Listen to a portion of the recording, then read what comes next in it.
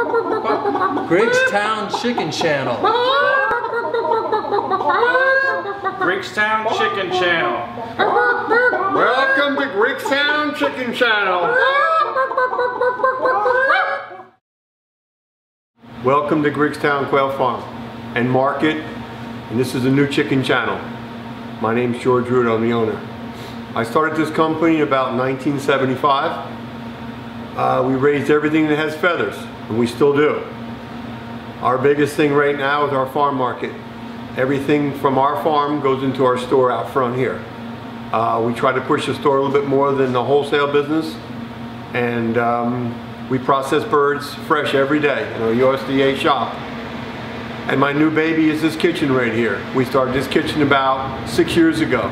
This is a 5,000 square foot kitchen. It makes everything from pot pies right through the sausage line. That's what we do for a living. 7 days a week, 12 hours a day. This is Chris Albrecht, a famous chef that I've known for years. Welcome to my world, bud. Thank you. Pleasure. Thanks for having me. Do what you gotta do, man, because I know you're gonna do it right. I'm looking forward to it. Thanks for having us in here and growing these great birds for us. Thank you for coming. Welcome to the Griggstown Chicken Channel.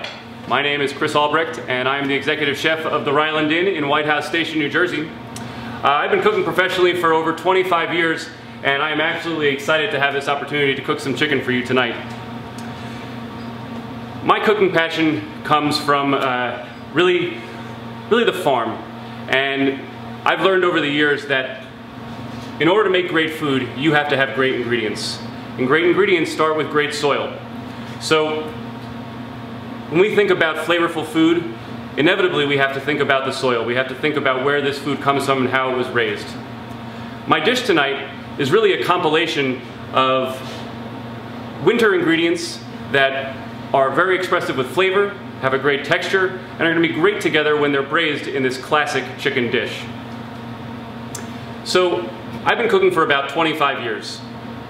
I started cooking when I was 17 down the shore in New Jersey. My first job was actually as a dishwasher, and I advanced quickly into a lobster cook. I can remember nights standing around a boiling, steaming lobster kettle, 80 gallons full, putting in hundreds of lobsters. That seems a long way away now. Here we are at the Griggstown Chicken Farm. Gonna cook some chicken tonight. So I've selected a recipe tonight for you, coq au vin. This is a classic chicken recipe that really is about as rustic as it gets. Coq au vin, one of the great things about that recipe is that there are as many versions of the recipe as there are households in France. This recipe was really made popular by Julia Child back in the 60s, well, maybe early 70s. But nonetheless, this dish can be reinvented time after time using fresh, local, seasonal ingredients. Tonight we have some great root vegetables. Here we are in the middle of winter.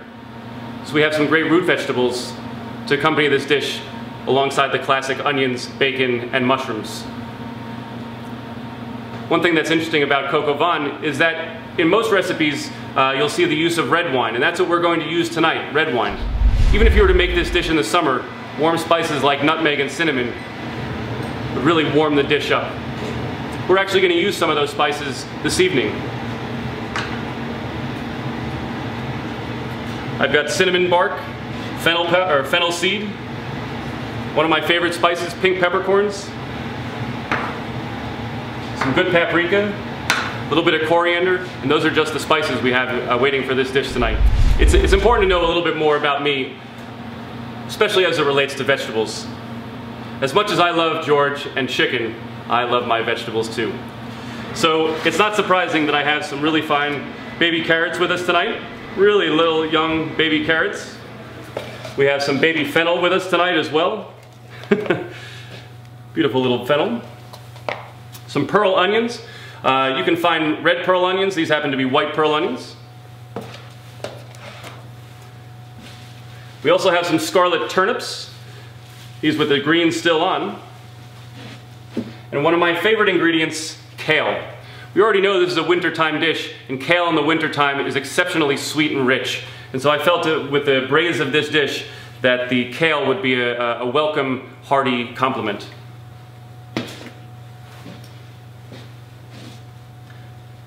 No dish that I prepare would be complete without lots of fresh herbs. Tonight we have thyme, marjoram, sage, parsley, and even some fresh bay leaves. So I'm excited to be cooking coq au vin for you tonight. Coq au vin is a very special dish. It's both rustic and versatile. It's rustic in the sense that there are as many versions of this dish as there are households in France. But here, in central New Jersey, we take the inspiration of our seasons. We take the sensibility of the French and apply it to the ingredients that we have that are special today. Ingredients that are flavorful, that have texture, that have color, that'll really supplement this dish. This is a dish that would otherwise have been made by peasants in France. Coq au vin was traditionally made with chicken, male chicken, that would have been tough and required hours upon hours of cooking to become tender. Tonight we have young chickens. So we're going to do two different preparations that take advantage of the different types of meat within the chicken. We're going to do one preparation, a classic coq au vin preparation, that's going to revolve around the dark meat, the thigh, the leg. Then we're going to do another preparation that revolves more around the tender white meat that doesn't need as long of a cooking time to become flavorful and tender. At the Ryland Inn, whether you're there for a special occasion or a Friday night a la carte dining experience, we start with great ingredients. We source locally, we look to great producers like Griggstown Farm and other farmers to find flavorful produce, meat, and fish for you to enjoy anytime. One of the amazing things about the Ryland Inn is that there's so many unique dining experiences.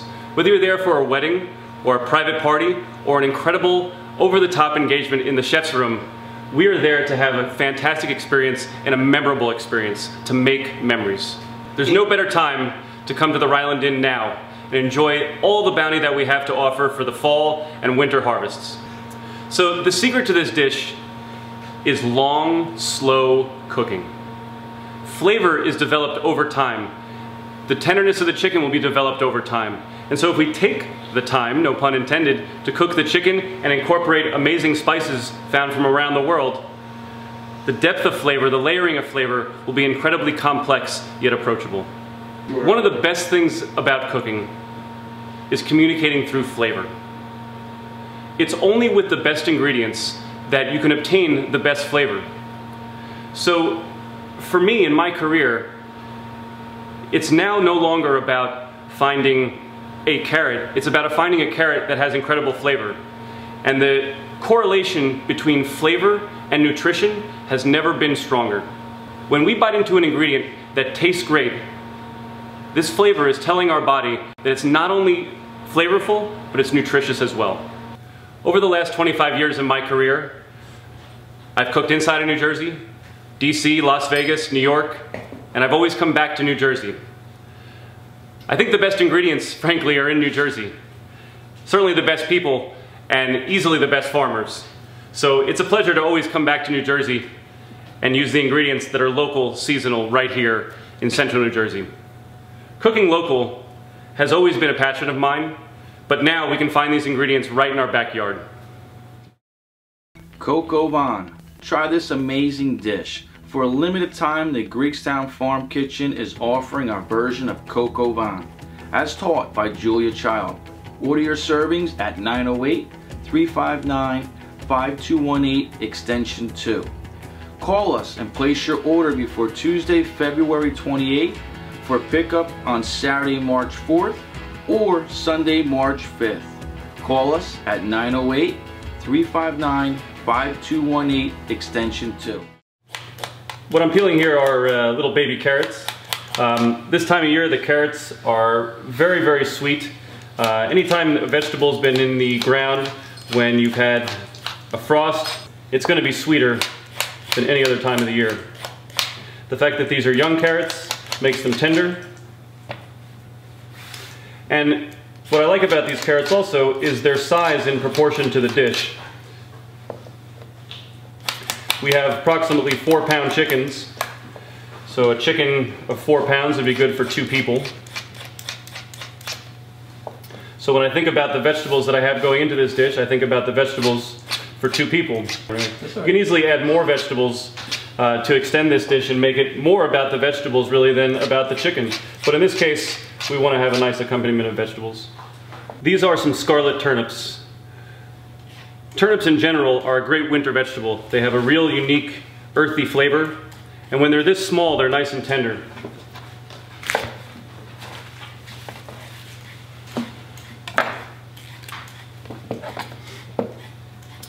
All of the stem is actually edible on the turnip, but I think for the sake of presentation, we're going to leave about 3/4 of an inch of the stem on.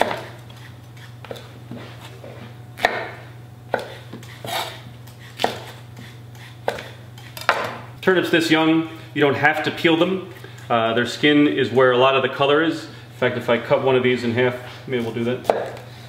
You'll notice that the color is really just in the exterior of the turnip. A real nice earthy flavor. Complement the chicken red wine real well. One of the nice things about turnips is that they have greens, and while these greens are a little wilted, they're still going to make a great accompaniment to this stew. Also brought some kale with me tonight. Kale I'm just going to pick apart. I've already taken the stems out. This kale has a nice purple color to it. It's nice and rich. It's got a great sweet flavor to it as well. And again, kale from this time of year, it's going to be very sweet, a little bit hearty as well. We have local turnips. We have local baby fennel, pearl onions that have been in storage but grown locally, and some of Roman Osaka's fantastic magic garlic. Another important part of coq au vin is bacon. Who doesn't love bacon? This bacon was made from a fresh slab of pork belly. We've cured it and smoked it at the Ryland Inn. In fact, if you come by the restaurant Sunday mornings, you'll often smell the applewood and cherrywood that we use to smoke this bacon.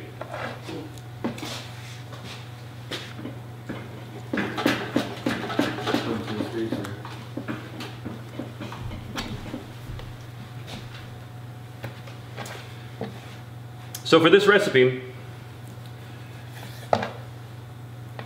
again, this is a rustic recipe. You have to keep that in mind. We haven't been too fussy with the vegetables. We've kept them a little bit larger. We've kept more parts of the vegetable on there. And we want to do the same thing with the bacon. Again, this bacon was house cured and smoked. I don't want it to disappear inside the dish, but at the same time I also don't want it to overpower the dish. We know how smoky this is, and so I want to cut what are known as lardons. This is a cross section of the bacon. It's going to have both great texture and it's going to give great flavor, and more importantly, it's not going to disappear entirely into the dish.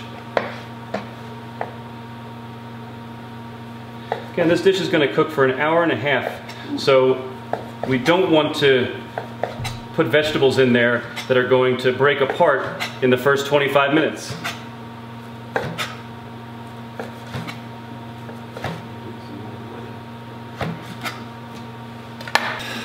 So we are excited to put together a coq au vin tonight. Coq au vin, of course, revolves around chicken. So we have really the area's best chicken in Griggstown chicken sitting right here in front of us. So let's get started. So we have a Griggstown farm chicken. This is approximately 3.5 to 4 pounds, this bird. And with any chicken, you have very tender breast meat and you have dark meat in the legs and the thighs. So what I want to do is, in order to cook this chicken so that they're both tender and they're both flavorful, I want to separate them. So what I want to do is simply make a cut and begin to separate the legs from the breast. One of the favorite parts of a chicken is the oyster. It's right on the leg.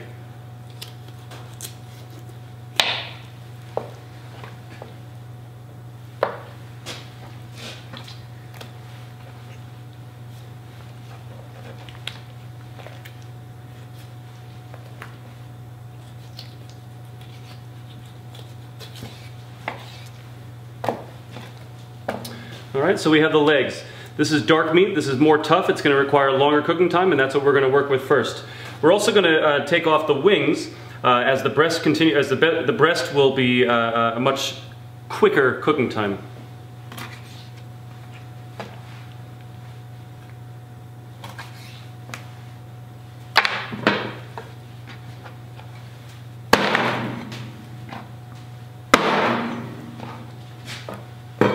been wanting to use this for a month.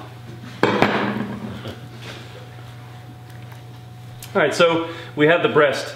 You can see that the skin is very uniform. There's not any discoloration in the skin.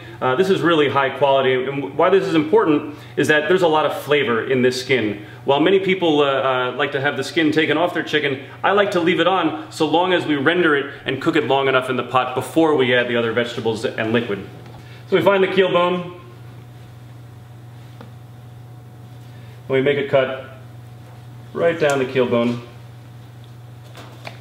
And that allows us to take the breast right off the breastplate. We do the same thing on this side.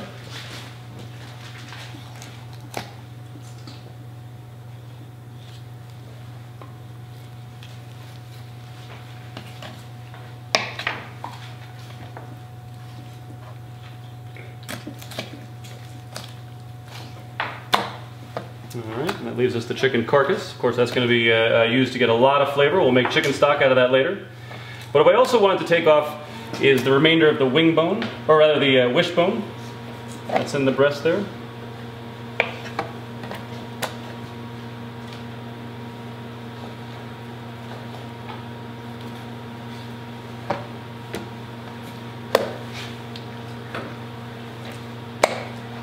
Alright, so I'm going to separate the wing bone from the breast. I'm going to leave a piece of meat on the wing bone because this is going to get cooked the same as the dark meat.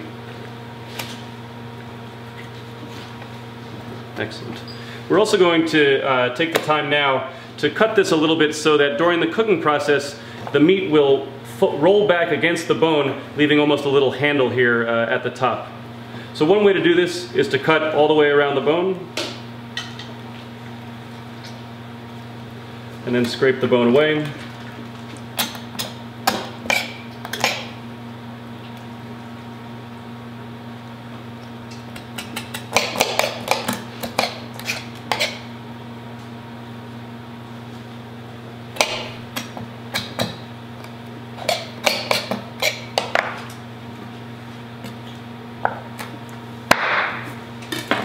And we get a nice clean cut and a bone that's exposed, and that'll just all pile down there when it braises, and you'll end up with a nice piece like this.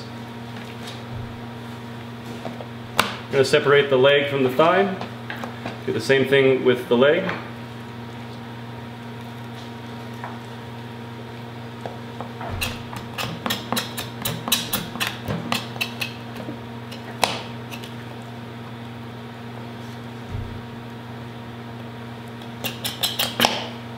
And pops right off, and you can see a nice clean bone, and this will pop down and be a nice presentation piece later. You'll also debone the thighs completely.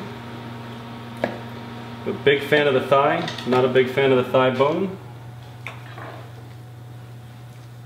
I want to make sure that any other cartilage that's in there is completely gone as well.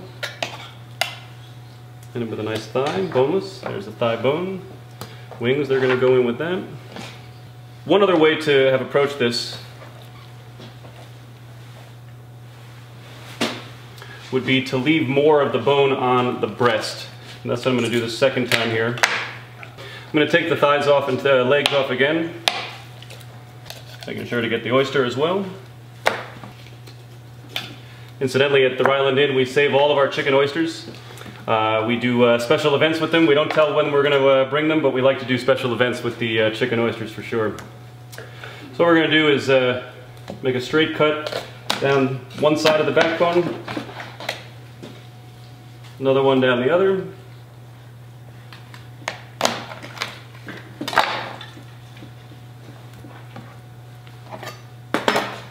And that leaves us with the breast still on the breastplate. There's a lot of flavor in this breastplate here.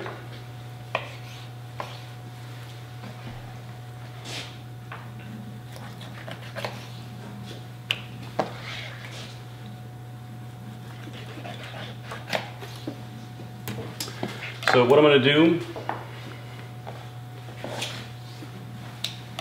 is strike this bone directly underneath the keel bone on either side of it. And that'll allow me to take out the keel bone in one piece, assuming I can get around there.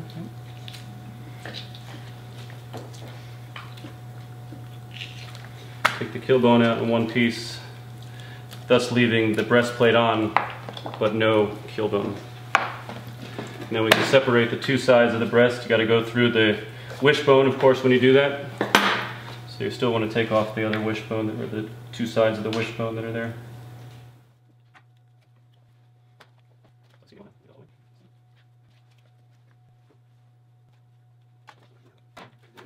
So it's just showing that there's two different ways to butcher the chicken, in the sense that sometimes you want to leave the breastplate on. This will keep the breast more uniform, but we're going to show that we can cook the skin long and slow and render it and make it just as palatable as a boneless, or rather as a skinless breast.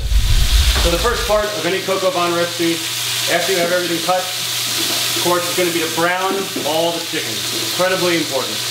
Develop a lot of flavor. You also render the skin. Makes it much more palatable and very enjoyable.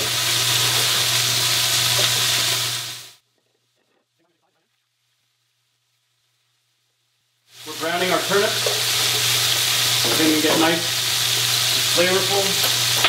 You can see the brown color that's starting to form on the edge of the turnips here. That's all nice, sweet flavor. Same thing with the fennel. Starting to caramelize very, very lightly. And the sweet aroma of the chicken already caramelizing smells so fantastic. I don't want to cook the turnips all the way through. I just want to get a nice golden brown color on them. You can see that starting to develop. I'm going to take these out of the pan now. I can cook some other vegetables, and they're going to continue to cook in the coq au vin itself.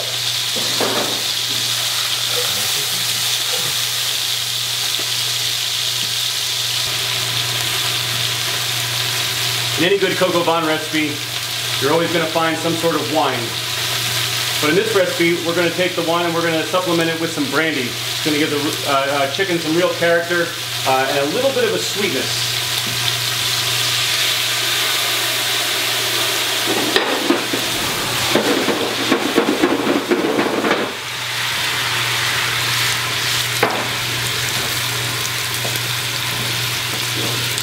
Once the alcohol burns off, you're just going to be left with all the flavor.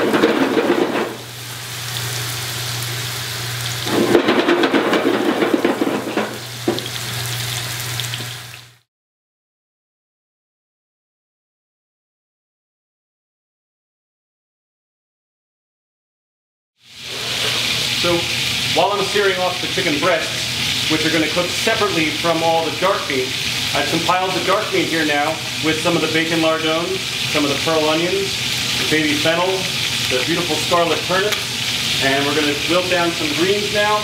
And in a minute, we're going to saute the final ingredient, and really one of the most important ingredients in here, which are the mushrooms. Mushrooms add such an incredible flavor and incredible complexity to any dish, and with chicken, mushrooms are a natural.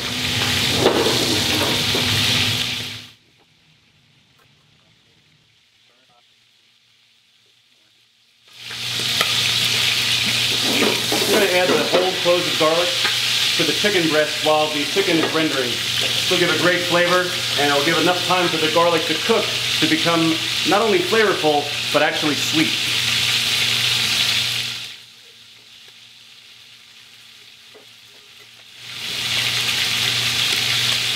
One of the important things to remember about coq au vin, or any one-pot meal, is that there is flavor everywhere we look. Whether it's the flaming of the brandy, or the caramelization of the chicken in the bottom of the pot, the bacon fat, anything that is part of this recipe is there because it has incredible flavor.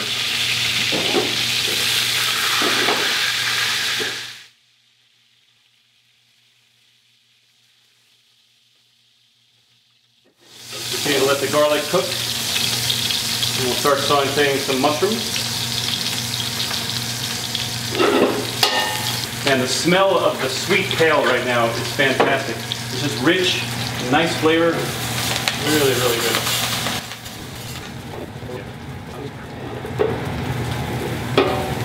So you want to pick a nice hearty mushroom that's going to withstand the cooking process.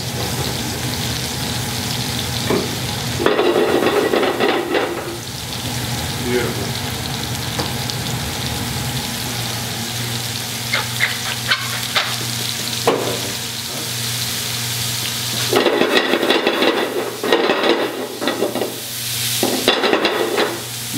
Mushrooms and garlic, a great combination. So we have the roasted garlic in this pot, mushrooms that are starting to caramelize and brown real nice.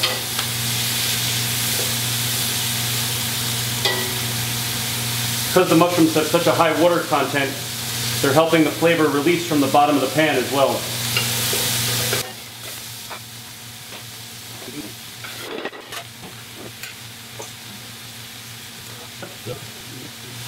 So I've added a bouquet garni, or a little tied up bunch of herbs. This happens to have thyme, parsley, sage, a little bit of oregano. I'm just going to bury that right in there as well. Right about now I'm going to add a little bit of smoked paprika.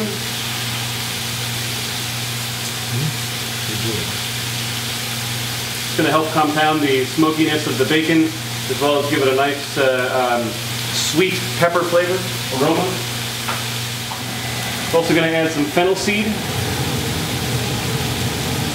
Going to get one more deglaze with brandy in this pot.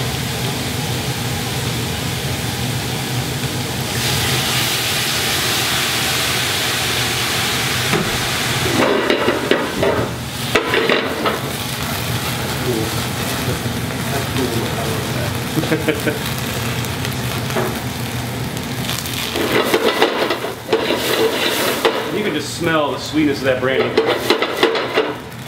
So, coq au vin, it's going to need red wine. We have a container here, got another pot here.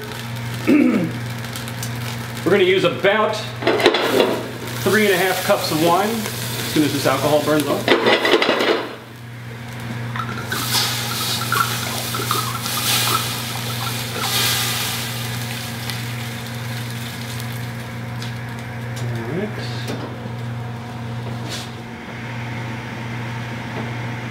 An amazing assortment of kale, vegetables,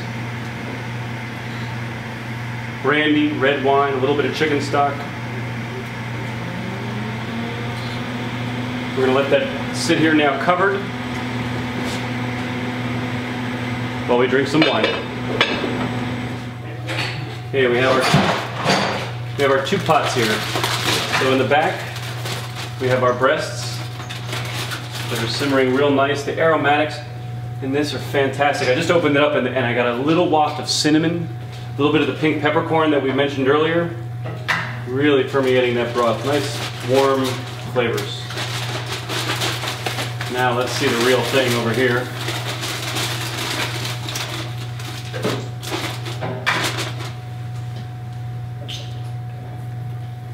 Oh yeah. Man, that's looking real good. It's got a nice simmer going with it. All those flavors are working together. You can see all the vegetables. Very good. My chickens are real happy. Real happy. Red wine, brandy, vegetables, terrific chicken, mushrooms, great friends. What else you need? We're preparing coq au vin tonight, a classic French dish. And with the sauce of this dish, it seems appropriate that there's some sort of noodle or a pasta. It's one of our favorite things to make over at the Ryland Inn is fresh pasta. And so today I'm making an egg dough that we're going to roll out and cut into long, thin noodles, or long, really wide noodles, pappardelle. So any good coq au vin is going to have a great sauce.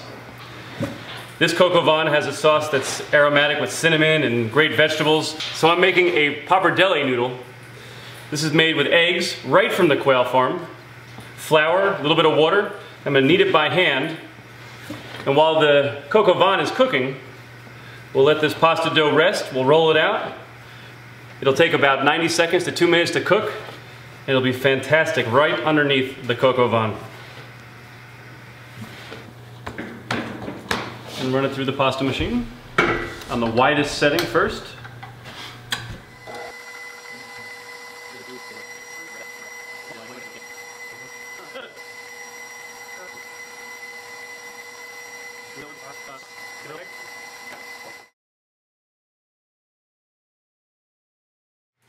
All right, so we have our beautiful pappardelle noodles. So we're going to do two different presentations here, one that's a little bit more progressive and one that's a little bit more rustic. So we've got a small plate here that we're going to twirl some of this pasta into.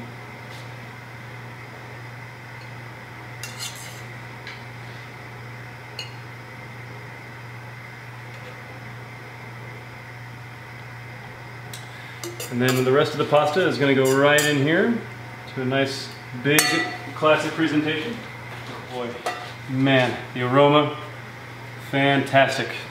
This is not something you can develop over 5 minutes or 10 minutes. This is something you have to develop over the course of an hour in an afternoon, a great snowy afternoon, perhaps, in the winter. So we've got some great vegetables here, right?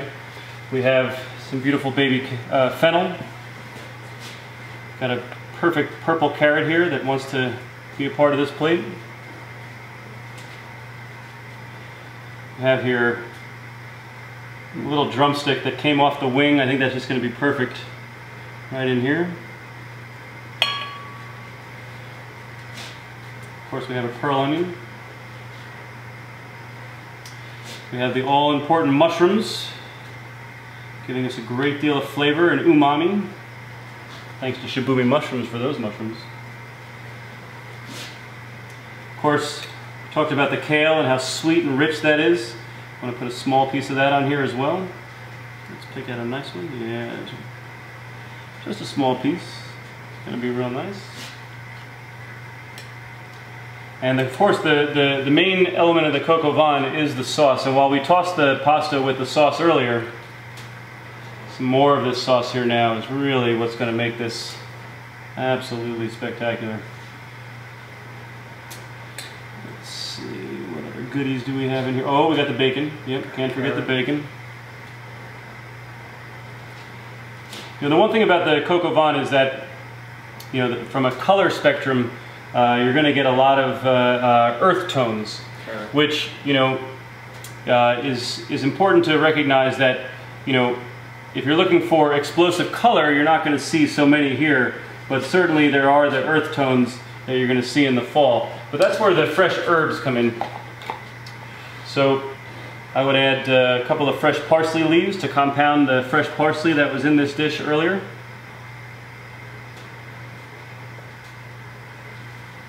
Of course, we have some fresh picked thyme as well and oregano.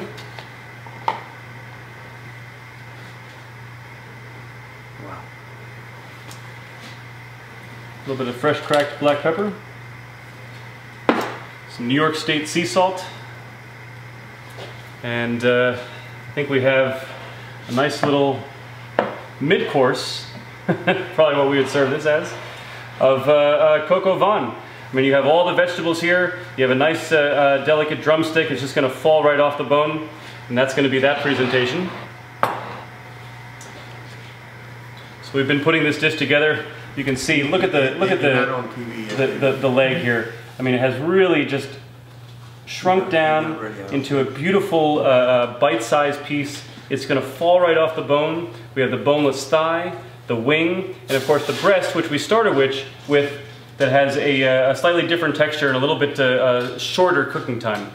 So now it's just time to assemble some of the beautiful vegetables that we so meticulously sourced earlier on. Again, keep in mind, this is a rustic, hearty dish. You know, things that can sit in the kitchen for 2 or 3 hours during the afternoon and just, you know, the aroma, the richness of flavor, especially this time of year with the temperature being a little bit cooler, this is an outstanding dish. Got some of the kale, the pearl onions. Oh yeah, I think there we are. So again, I wouldn't shy away from the fresh herbs. Always in my cooking I like to use fresh herbs where I can layer the flavors. So we'll start with herbs in the chicken stock or in the cooking process itself, and then more of those fresh herbs right at the end. Let you really activate the oils when you chomp down on it.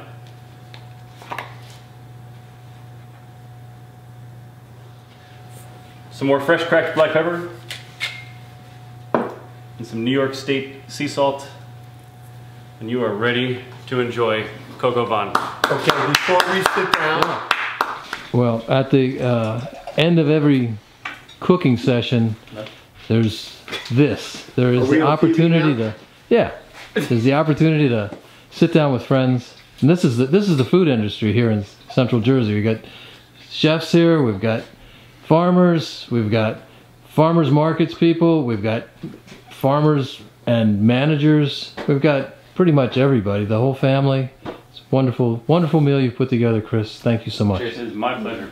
Thanks, George.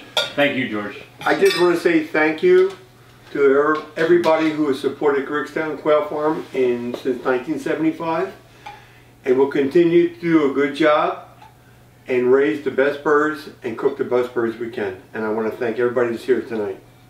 Amen. Thank you. You're here. All right. Cheers. Cheers. Coco Von. Try this amazing dish. For a limited time, the Griggstown Farm Kitchen is offering a version of Coco Von, as taught by Julia Child. Order your servings at 908-359-5218 extension 2. Call us and place your order before Tuesday, February 28th for pickup on Saturday, March 4th or Sunday, March 5th. Call us at 908-359-5218 extension 2. Griggstown Chicken Channel. Griggstown Chicken Channel.